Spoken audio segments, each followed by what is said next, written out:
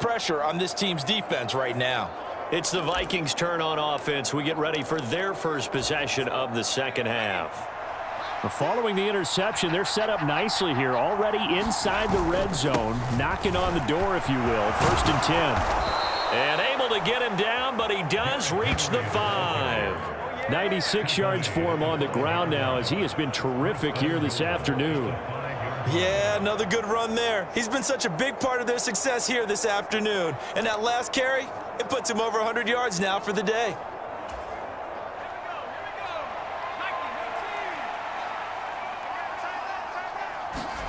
Back to throw. Dawson.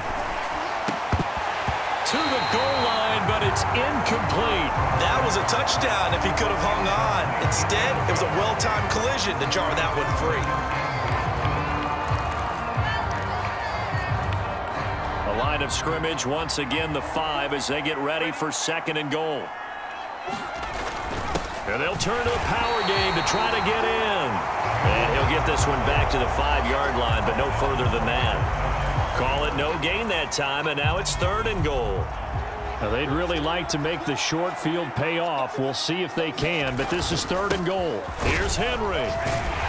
And he's going to be marked down very close to the 1st down marker, but it looks like he's a yard short. 4 yards, that gets him close to the goal line, but it also brings up a 4th and goal. Well, Brandon, we always know that once you score 1 touchdown, you're without a doubt. And so far today, he's got 1, but was denied as he tried to get the 2nd one. On 4th down, Dawson. And it's caught in the end zone for the Viking touchdown by Justin Jefferson. A great effort there with his 3rd touchdown so far, number 13 now on the year. And the Vikings' decision to go for it pays off with 6 points. So they're able to capitalize there on the short field, and that might prove to be the score that turns out the lights. The party's over. Oh, sorry about that. That's an old reference there, folks. But, yeah, And now, of course, all scoring plays are reviewed, and I think they're going to take an extra long look at this one. They're taking a peek at whether or not those feet were in bounds, and obviously a big call here in the end zone.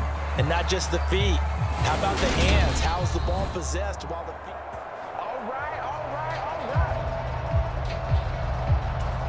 So they called it a touchdown originally, and this will stay a touchdown after the video review, so they had it right. Extra point right down the middle. And they open the lead up now to 25. The drive summary that time, 5 plays. And it was all capped off by Justin Jefferson's touchdown reception. The kickoff team on the field now as they will send this one away. And this will not be returned. It'll come out to the 25. And now Chicago getting ready to go as they take the field. Well, we haven't exactly been treated to a nail-biter in this one, CD, and if they cannot score here, this one's pretty much all but over. Are you saying that you feel like people are starting to think about getting out of here, maybe beating the traffic in order to get home or to their final destination?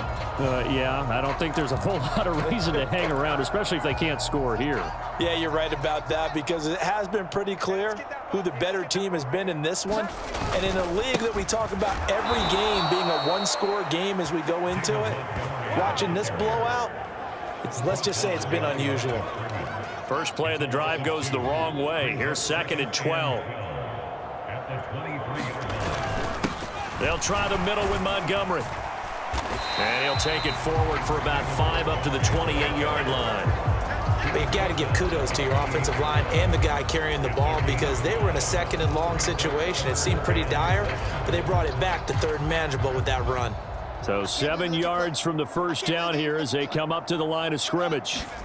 Throwing on 3rd down, Fields. And this will be caught by Mooney.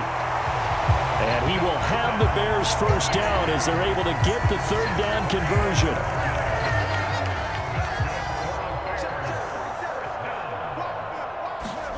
On first down, it's Fields. Eluding the pressure right. And he works his way past the line of scrimmage and then slides to a halt. Give him a couple on the scramble. It's 2nd down. I certainly like what he did right there because he smartly wanted to avoid forcing anything downfield because nothing appeared to be open.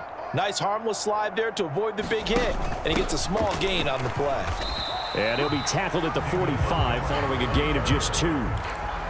Oftentimes we praise an offense for their variety of being able to hit people with the run in the pass, but in this game, how about what we're seeing from the safeties? They are all over the field. Doesn't matter if they threw it or if they're trying to run it. I don't think we've ever awarded an MVU, most valuable unit, but you're right, it might go to them in this game. I like that, MVU. Well done. Fields, we know he has the good mobility. He flashes it there as he scrambles for the first down. There he goes, and for good reason. Running with it has paid dividends earlier in this game and earlier on this drive. And until they prove they can stop him, I don't think he's going to be shy about continuing to run for first downs instead of airing it out. He'll get a nice chunk there on the first down run, and it's 2nd and 4. Not too many offenses want to turn down long drives, but when you're down what they are, they've got to pay it off with some points. Back to Montgomery on 2nd down. And he'll go down here at the 35-yard line. A gain of 5, good enough for the first down.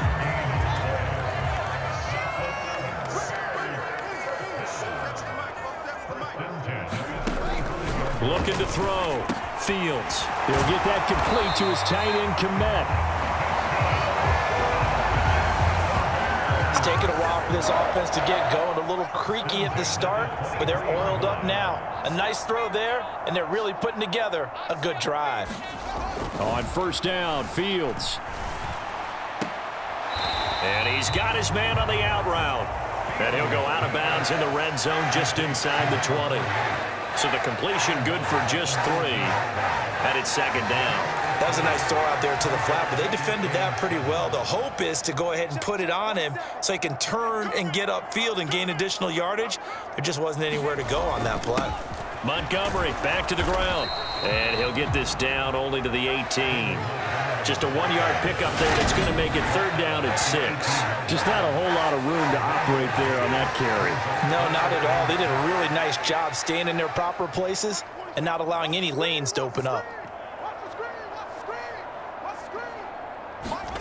From the gun on 3rd down, Fields. And he'll be taken down, but he does have first down yardage. They get 9 out of that one, and as a result, the drive continues. So another 3rd down conversion, and now they've got a 1st and goal. They'll run with Montgomery, and he will maneuver his way down to about the 7. It'll be a 3-yard pickup, and it brings up 2nd and goal.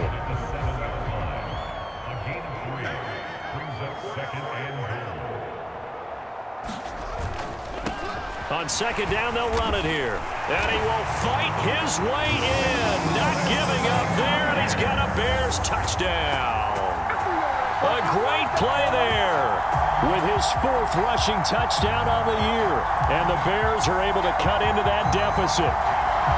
I wonder if he changed anything on his play sheet or they just executed better. Because they had 2 previous drives that ended in field goals. Before this one, they finally were able to put into the end zone. Well, whatever he did, speaking of the offensive coordinator, might be using that formula going forward. It worked there. Yeah, it worked very well. He and his field general in pretty good sync right now. They're starting to move the ball well. This one fielded at the 5. And they'll get him down inside the 30 at the 27.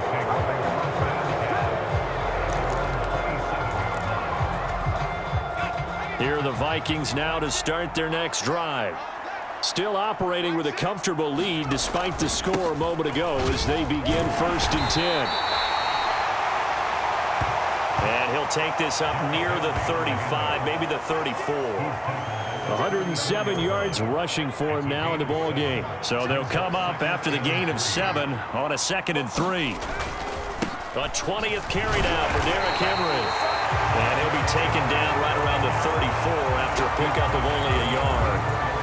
And this is why aggressive defense coordinators love to blitz. It wreaks havoc because they end up taking their attention to the blitzers, freed up the D lineman to make the play. On 3rd and short, they'll try and pick it up through the air. Looking left side, and It's complete. And they'll get this down to around the 47-yard line.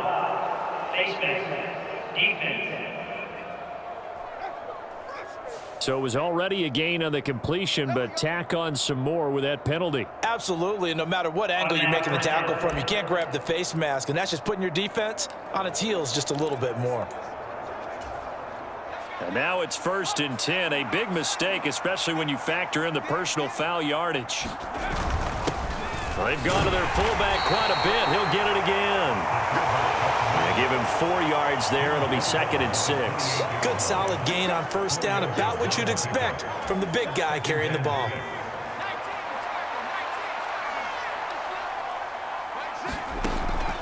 Looking to throw on 2nd down. Dawson. Middle of the field to Jefferson. And they're going to get this down to about the 17-yard line here. And that's a more than acceptable read right there because it's zone coverage, so timing is everything. This time he waits for his man to come open, puts it right on him, and they pick up a 1st down. And now a throw on 1st down there, but it's incomplete. Oftentimes when you're losing a game and the team's still throwing with this kind of a lead, you start playing a little more physically. And they took that opportunity right there to be extremely physical and force that incompletion. And he's eaten up at the line of scrimmage. Might have gotten a yard down to the 16.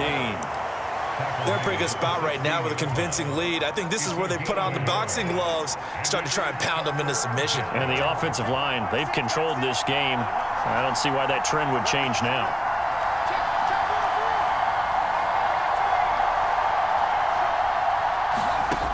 To throw on 3rd down, Dawson. It's caught in the end zone. Touchdown, Minnesota.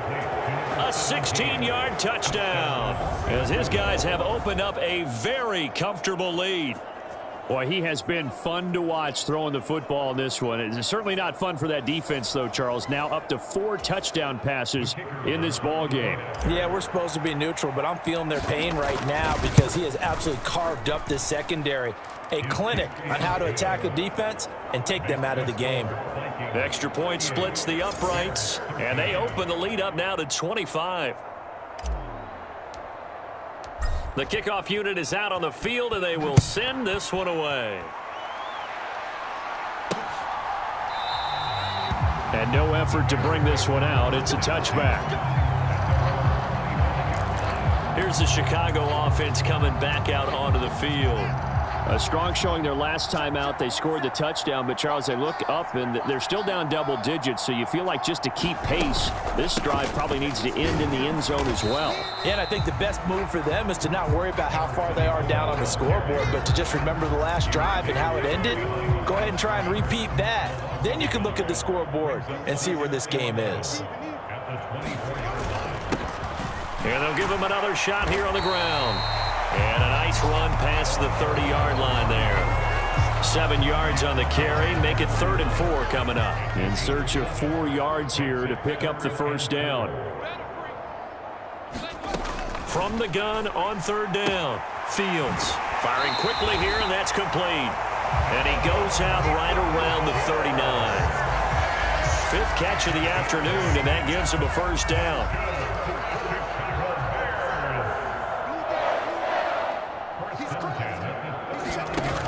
Play action, Fields. Now he'll dump it underneath to his running back, complete. So the completion good for 7 there, and that'll bring up 2nd down.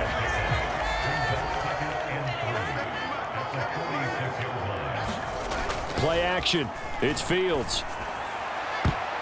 And this a leaping effort, but it's knocked away and incomplete.